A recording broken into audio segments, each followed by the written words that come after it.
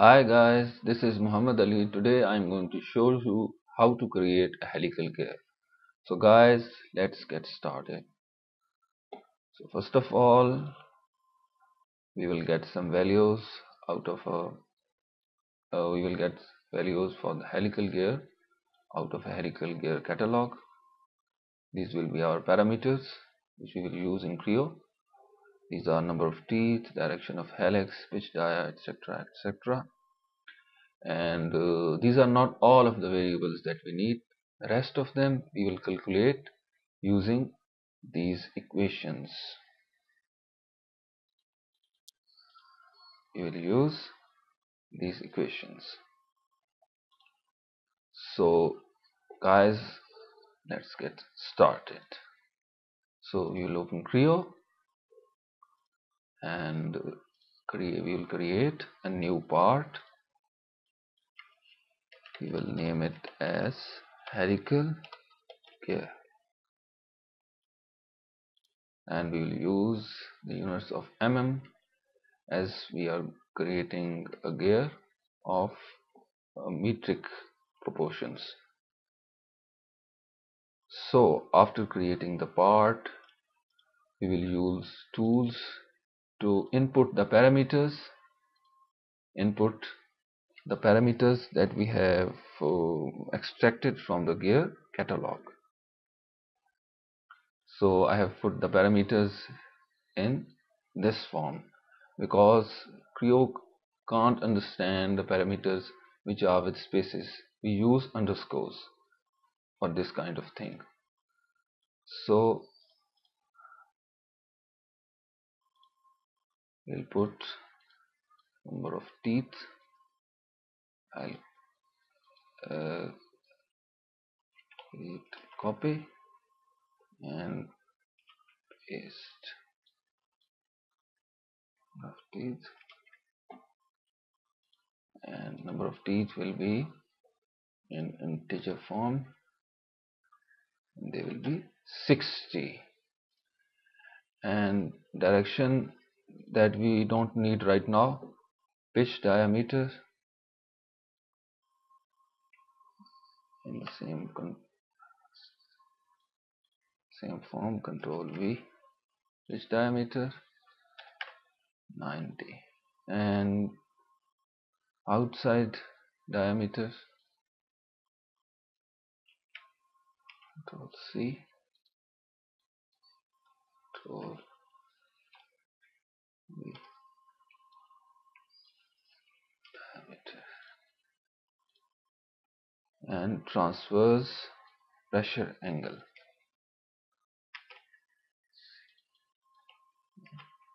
Yeah, this is our transverse pressure angle, and helix angle,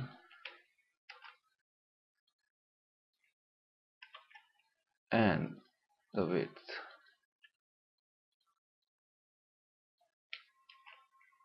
See, width. So the outside diameter is 93. Transverse pressure angle is 20 degrees. Helix, I think I have created an extra parameter, so I will delete it. And now the outside diameter is 93. Transverse pressure angle is 20 degrees. Helix angle is 20.5,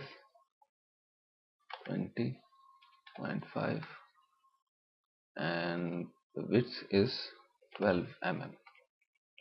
So our parameters are created.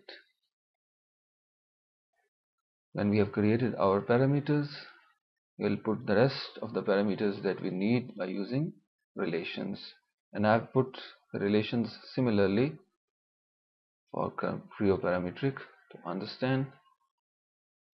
I'll maximize it, copy all of the relations, control C, and I'll put all the relations here.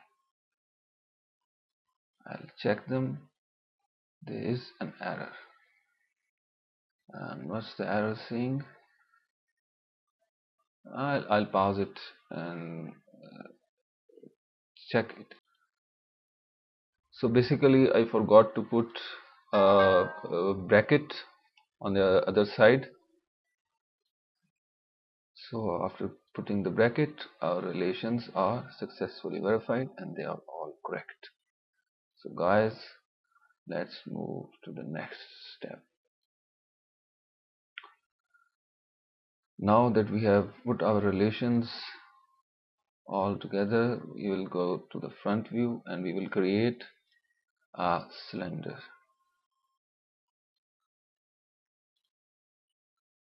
Put the circles center into the center and extrude. For now guys, don't worry about the dimensions, just create just create this cylinder with any dimensions that you like. And when our cylinder is created, we will create a sketch on this cylinder. I'll create sketch opposite to the part coordinate system here, and I will create a circle of arbitrary dimensions, just random dimensions. I'll create 3 sketches like this. I have created one sketch. This is the second one. I'll create the dimensions like this, and the third circle like this. So these 3 sketches we have created. So now that we have created these sketches, we will name them so that it is easy for us to locate them after we have created. We will name the first one as pitch dia. We will name the second one as base dia, and we will name the third one as outside dia. So after naming them, we will relate these circles and this cylinder with their respective dimensions. So in order to do that, we will first of all create this extrusion. So I have basically created this dimension part, and our dimensions are in front of us. So for these dimensions, we will use the root diameter, diameter. Check out the relations. The root diameter is there, and yes, do you want to add this dimension? Yes, the dimension is added. Don't worry if the circle becomes too small like mine. And after that, for the width, we will input the width. You want to add this relation? Yes.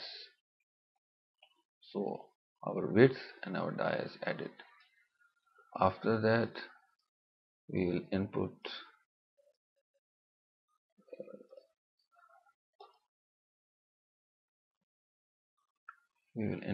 for the pitch dia. For the pitch dia, similarly, we will put pitch diameter, the name of the dimension that we created earlier. Pitch diameter. And for base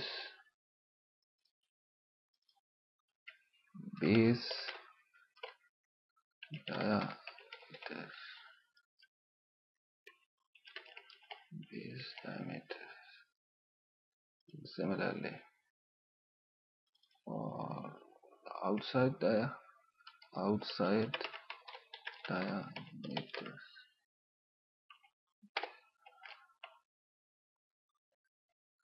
So let's see how our part looks. So all of these dimensions are added.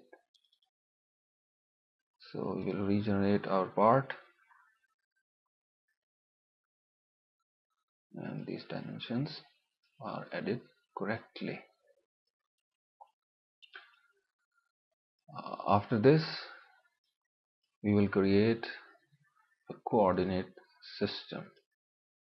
For creating this coordinate system, we will create it opposite to our part coordinate system,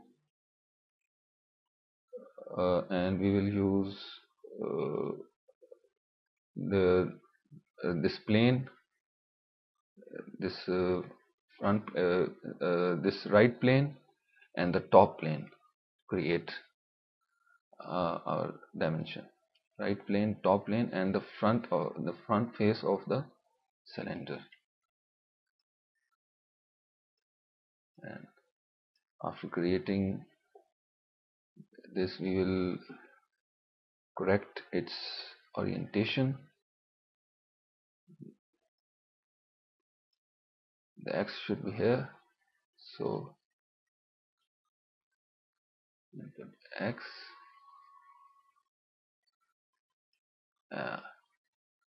yes. Now input X is wrong, and Z in place of Z there should be X, and input that X in place of X there should be Y, and in place of Z there should be X. And now Y, I'll flip Y, and our dimensions are correct. Make sure that the Z axis is Z is pointing out of the cylinder, and X and Y are in the positive direction, as I have done. Okay, after that our coordinate system has been created. So when the coordinate system is created, we will create our involute curve, which will be used for creating our helical gear teeth. So for this, we will create the curve from equation. So we will put this as the Cartesian, and for coordinate system, we will select the coordinate system that we have newly created right now. And for equations, we will input equations that I have already put here. These are equations for the involute curve that will be used for our circle, for creating our teeth profile. So I'll check the relations. So the relations are correct, and I'll click OK. So Creo gives me a preview. So after checking all of these things, I'll click OK.